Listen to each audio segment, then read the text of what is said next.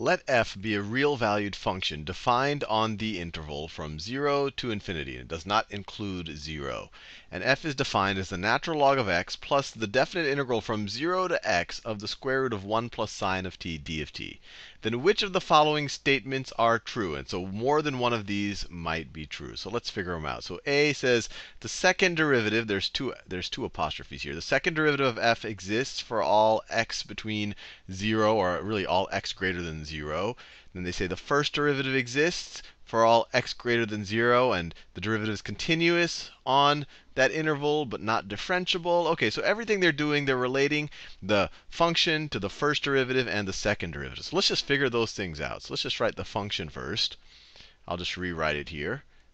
The function f is equal to the natural log of x plus the definite integral from 0 to x of the square root of 1 plus sine of t dt. The derivative of f, so let me write it over here.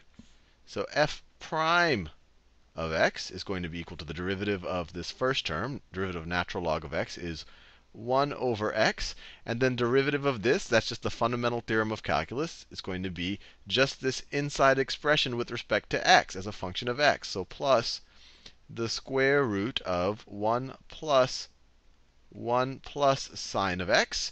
And now let's get the second derivative now. The second derivative, I'll do it over here. F prime prime of x is going to be equal to the derivative of this term. This is x to the negative 1. So it's going to be negative x to the negative 2, or negative 1 over x squared. That's negative x to the negative 2. You could view it that way. And then plus, so let's do the chain rule. What's the derivative of the inside? Derivative of 1 plus sine of x is cosine of x. So plus cosine of x times, now it's 1 plus sine of x to the 1/2. So it's going to be times 1/2 times 1 plus sine of x to the negative 1/2. So I took the derivatives. Now let's look at the choices.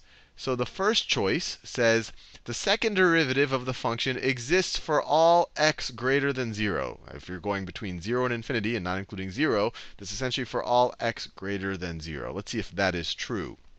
So over here, the one area, so this would be undefined if x is equal to 0, but that's not in the interval over here. Now let's see if there's, so let's just be clear. When you take something to the negative 1/2 power, let me rewrite it like this. I could rewrite it as, instead of writing to the negative 1/2 power, I can write it in the denominator as the square root of 1 plus sine of x. So if this denominator becomes undefined, the second derivative won't be undefined. So let's think about when that denominator might be undefined. So it'll be undefined if it equals 0. So 1 plus sine of x is equal to 0. Well, it's going to be equal to 0 if sine of x is equal to negative 1. If sine of x is equal to negative 1. And sine of x can equal negative 1 at x is equal to, let's see, if you go around the unit circle, sine is the y coordinate, so it has to go around. You could either go down, it would be negative 90 degrees, or positive 270 degrees. Or if in radians, if x is equal to, because we're assuming, or at least I'm assuming that we're dealing in radians here, if x is equal to 3 pi, if x is equal to 3 pi over 2, assuming we're in radians, that will make this undefined. So this f prime prime not defined at x is equal to 3 pi over 2, which is clearly in this interval. So choice A is false. Choice A does not work. Now let's see. Choice B says f prime of x exists for all x's greater than 0. Well, that seems to be the case. You can't put x equals 0, but that's not in the interval. And f prime is continuous on 0 to infinity. Yeah, it's continuous. No obvious discontinuities here. But not differentiable on 0 to infinity.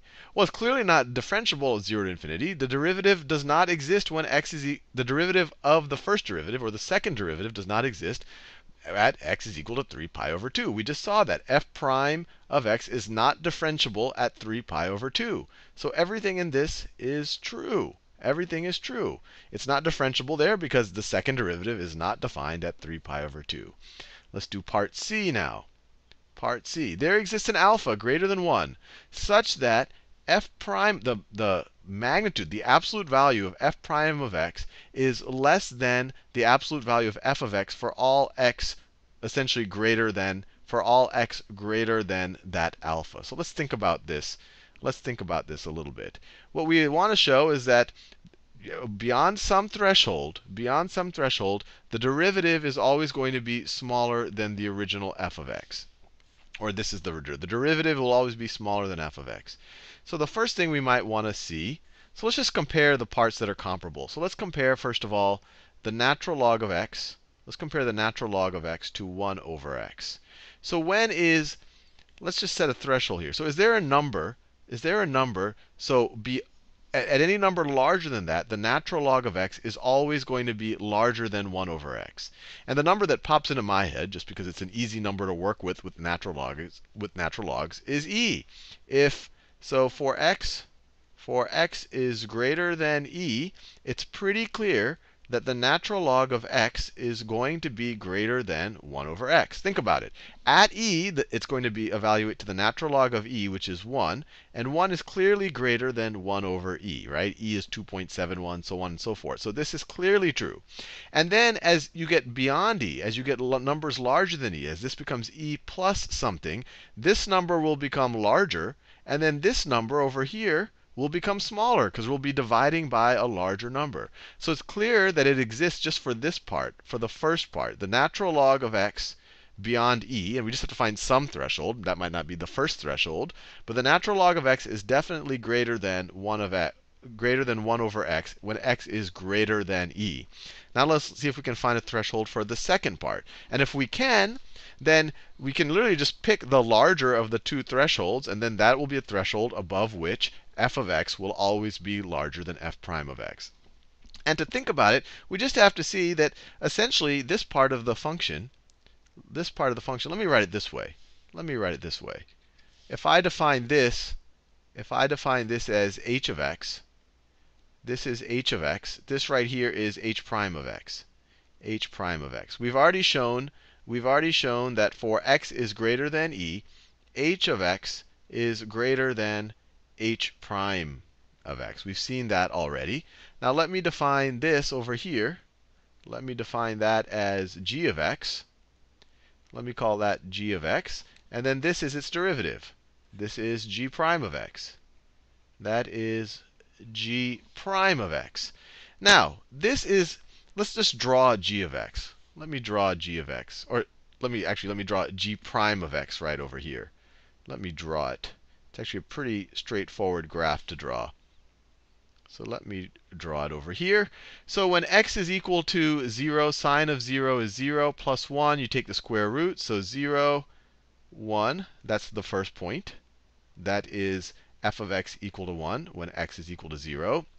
And then the next interesting point, maybe we'll take x is equal to pi over 2. So when x is pi over 2, sine of pi over 2 is 1. 1 plus 1 is 2. Take the square root. So it's going to be the square root of 2, which is someplace around here. So the square root of 2. And then let's just take when x is pi, sine of pi is 0. This becomes the square root of 1 again. So we're back over here. Then let's go to 3 pi over 2.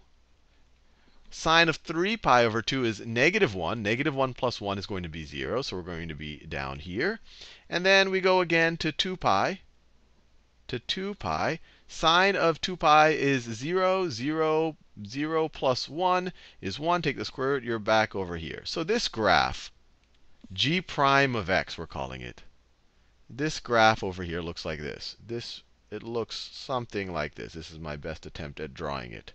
It just keeps oscillating. At its maximum point is square root of 2. Its minimum point is 0. And it keeps oscillating. So this is g prime of x. G prime of x is equal to the square root of 1 plus sine of x. Now what is g of x? What is this thing over here? Well, this is the definite integral from 0 to x of this thing. So you take any x value. This thing over here, g of x, is the area. It's the area over here. So what's happening here? So let's think about this. As we get to larger and larger x values, the area gets bigger because this line never drops below the x-axis. So as we get larger and larger x values, this area just keeps getting bigger and bigger and bigger. So we can write g of x unbounded, as x goes to infinity. G of x approaches infinity. What about g prime of x? G prime of x, it maxes out. It just keeps oscillating between 0 and square root of 2. So g prime of x max, or maybe I should write it this way, the max of g prime of x is equal to the square root of 2. So it's pretty clear that at some point this area is going to be, there's some x value where this area is going to be more than the square root of 2. Let's call that point alpha. And after that alpha, where maybe it's over here, I mean clearly we could say at x equals 10, we definitely have a lot of area under this curve. We definitely have, the area is definitely bigger than the square root of 2. So let me just write it there, because we just need to find some boundary. So let's just say